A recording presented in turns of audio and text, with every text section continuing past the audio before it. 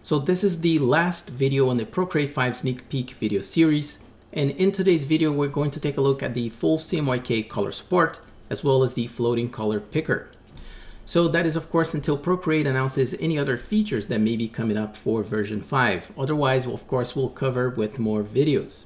My name is Leo and you're watching Ghost Paper. So now let's get to it. Alright guys, now that we're here on Procreate 5 beta, let me first show you how we can set up our new illustrations to be with the CMYK color profile. So once we're here in the canvas section of Procreate 5, we're going to select the plus sign here to create a new canvas. So this is very common, similar to Procreate 4 as well. We have a few of the presets as well as the ability to save custom canvases to be able to access them later on. So here we have the top one is the screen size with a P3 color workspace. And here at the bottom, we have a few of different aspect ratios with the sRGB color workspace. But we're actually going to click on that little plus sign there. And this is the custom canvas's new screen for Procreate 5. It's a little bit better organized compared to 4, where everything was just kind of here in the at the center of the screen. So with the untitled canvas here, nothing's really changed in terms of like setting dimensions. So we have here in pixels, we can change that here on the left. But to be able to actually change the color profile, that is here on the left side of the screen. So here we can see that on an RGB color profile, we have two options. We have the P3 color profile as well as the sRGB color profile. And in case you're wondering what the P3 color workspace stands for, or if it's better than the sRGB color workspace, in fact, it is a little bit better than the sRGB workspace. So P3 is a step up from sRGB. So this is a choice that you may want to have in your illustrations, but basically P3 has better color gamut on the reds and yellows compared to the Adobe RGB, which has a little bit better colors for greens and blues. So both Adobe RGB and P3 are better than sRGB, as you can see here in this quick diagram. But what we're here really to talk about in this video is the CMYK color workspace. So here setting CMYK, we just see the option, one option, which is the generic CMYK profile. We're going to create a new canvas, which is screen size with the CMYK color support. So right here on the screen, I just want to first switch up to the disk mode. And I want to show you the differences between CMYK and RGB, which you are now looking at a comparison on the screen. And as you can see, CMYK, the colors are a little bit more muted in terms of vibrancy compared to the sRGB or the P3 display.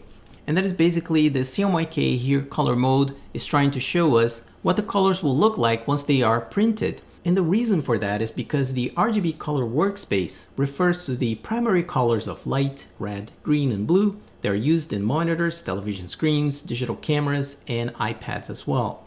Whereas the CMYK refers to the primary colors of pigments, such as cyan, magenta, yellow, and black. The combination of RGB colors creates white, while the combination of CMYK colors creates black. So this basically is a quick explanation of the CMYK section, and now for the floating color picker, let's revert back into the P3 color workspace. So now that we're back here in one of my illustrations with the P3 color workspace, I just want to show you the floating color picker. And it works in any kind of a mode such as disk. We have the classic mode. We have something that is actually upcoming here, which Procreate hasn't fully released, which is the harmony color section. We have the values. And finally, we have the color palettes. And I'll show you guys why I think the color floating picker is actually really useful, at least on my illustrations. As you can see here on the top left, whenever I'm actually starting one of my illustrations, I save all of my color swatches into little circles. And that is so I have quick access whenever I'm using the color picker here and just picking up these colors and being able to use the reference layer and dragging colors and creating new fills. But now that we have the floating color picker here, I don't really have to use or have that section anymore as a layer. So I'm saving a layer and I actually can get quite close as well with my illustration and move the color picker over here because as you can see, because I've zoomed in so much, I've lost the chance to actually see the color palette that I had created as a layer here on top of my illustration. So again, having this option is quite helpful. and you can actually work really quick by having the floating color picker. So that's it for this video, guys. I hope you guys enjoyed, and I hope you had some good insights on what's coming up for Procreate 5. If you did find this video helpful, a like would be super appreciated, as well as let me know in the comment section if you like the floating color picker, or if you would prefer to have any other of the panels as the floating panel, for example, the layers panel or the brushes panel. Let me know in the comment section your thoughts.